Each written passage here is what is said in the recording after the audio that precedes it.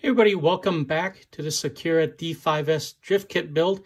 Today is Electronics Day.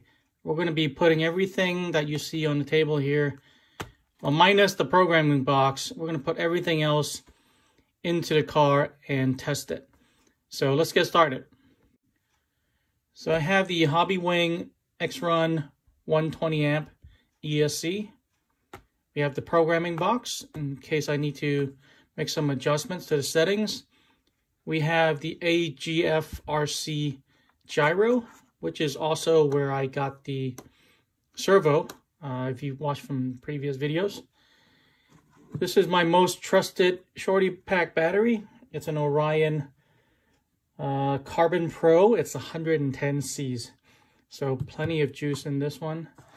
And we have the Surpass Hobby Rocket V3. This is a 10.5 brushless motor.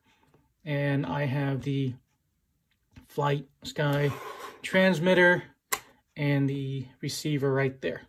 So let's get started and put everything inside.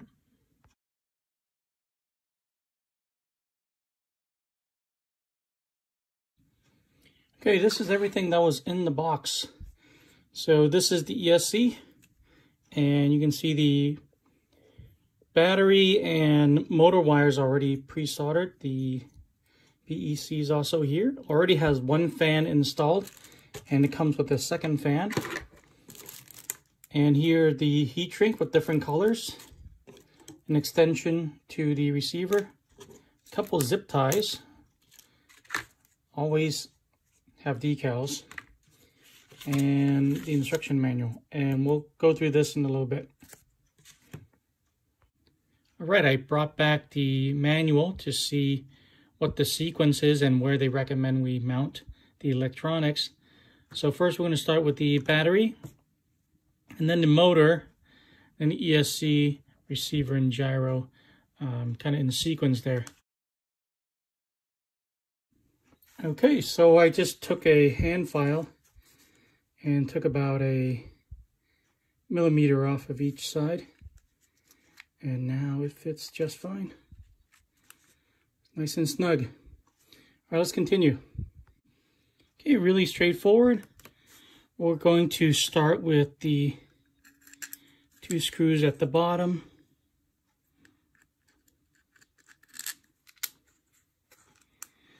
We're going to put the spacer on.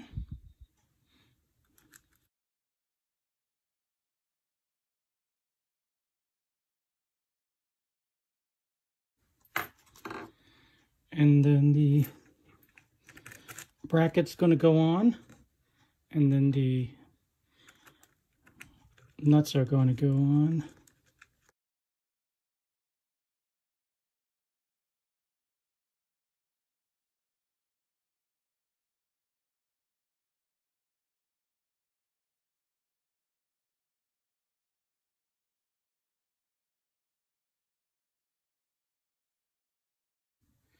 All right, I did find thinner shorty pack batteries. ProTech has one that is the same as this one, the high voltage one, and it's only 18.5 millimeter tall. So I'll order that and then throw it in here. But for right now, you can see I just put a couple pieces of foam to kind of push it down from the upper deck there, and it's fine for now. It's very snug.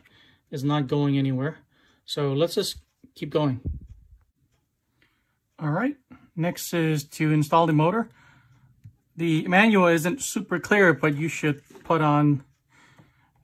mount the motor before you put the pinion gear on. Otherwise, there's no way to get it through. And we're going to use these button heads.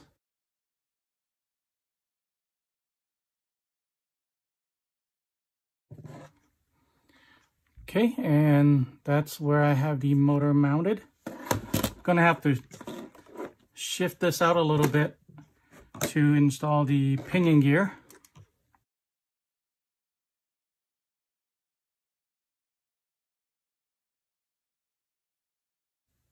That's what it's gonna look like.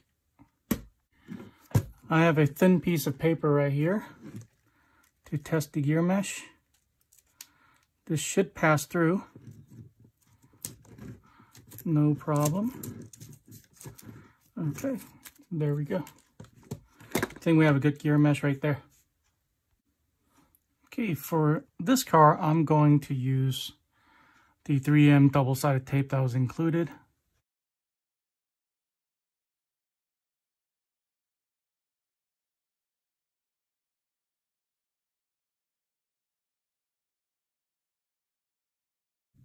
All right, real quick, I'm going to tape down the BEC as well. I'm going to have it go around this way so not to interfere with the battery cables. And I'm just going to tape it down right there, right in front of the ESC.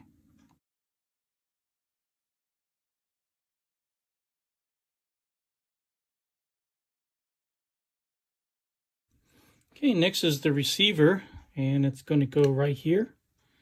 So let me first do my normal wire fold.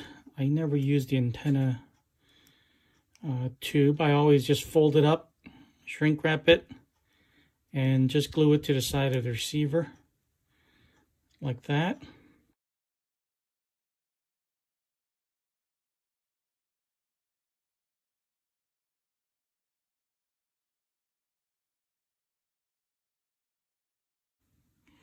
Okay, it's nice and neat.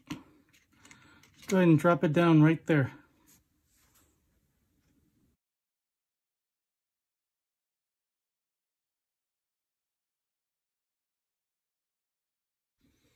Okay, and lastly, we're going to put on the gyro.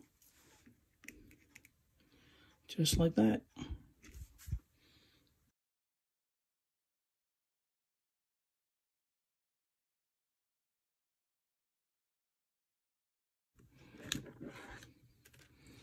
Okay, and we have taped everything down.